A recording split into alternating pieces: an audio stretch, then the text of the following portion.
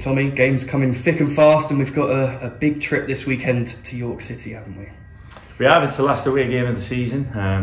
We're travelling up on the Friday, so it was always the intention, and we've managed to get to where we are. We just needed the final push, really. So at the end of the day, it's the next game in front of us, so therefore it's the biggest game of the season. But for no more reason that it is the next game, as far as I'm concerned. So our approach has been very similar to the other 4 games that I've been in charge here.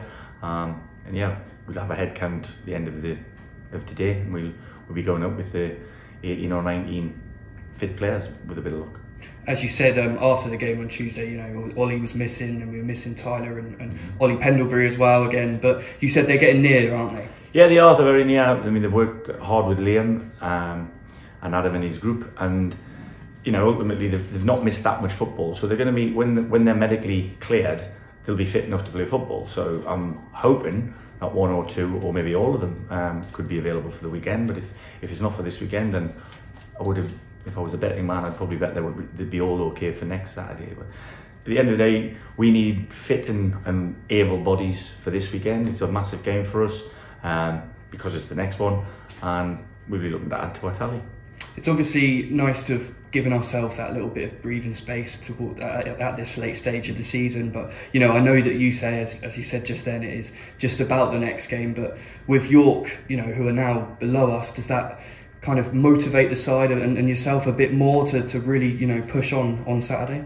Well, I hope not. I hope we're motivated enough going into every game. At the end of the day, we're if and when we do get clear of the dreaded trapdoor, then I'm not going to look at that and celebrate about it. I mean, it's an achievement to stay in the division, but it's not the kind of achievement that I want to be known for. At the end of the day, I left a situation where the group that I left were likely to go and either win or certainly end up in the playoffs of a competition, and that's successful season. So, I think this football club can do better, and I hope, and I'm really planning on it being at this level at least. So yeah, there's no dressing it up. We're in a situation where it isn't done. People shouldn't think that we're safe. It's not that at all.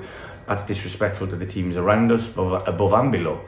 And we've got to work really, really hard as a group in the next 2 games to make sure that we take control of our destiny, nobody else. When I spoke to you on Tuesday after the game, I genuinely didn't know the scores at the other teams because I'm not interested in them. And that's not, again, I'm not disrespecting them. I can't affect them. I can only control this group. So far, our return has been really good in the 4 games. I want the same out the next 2. Well, that's it, isn't it? You say you can only control what we do, and we stand here, and after 4 games with you in charge, you're still undefeated. So that must give the group a bit of confidence as well. Yeah, I hope so. And there've been different kinds of performances, but all of them have shown something consistent in that we've never give up. We've kept going to the end of every game, and that's really important. It's something that if you look on a match day at any league, so many of the games are won and lost in the last 5 or 10 minutes of the game. So it's important we do that. So far on all 4 match days, there's never been a glut of results gone for us. So if that happens and we don't get it done, but somebody else does, then I'll take that. But ultimately, we want to be in control of our own destiny. And that means if we go and add a point or more up at York, then we will have achieved what we've, in the short term, set out to achieve.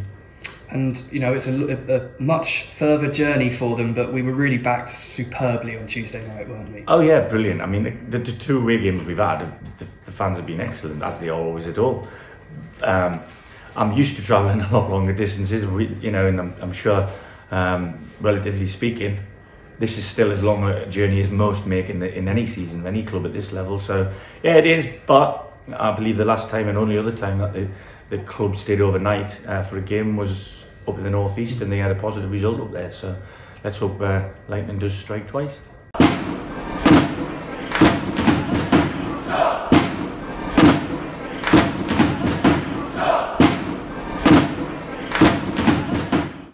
Click here for all the latest match highlights, and click here to subscribe.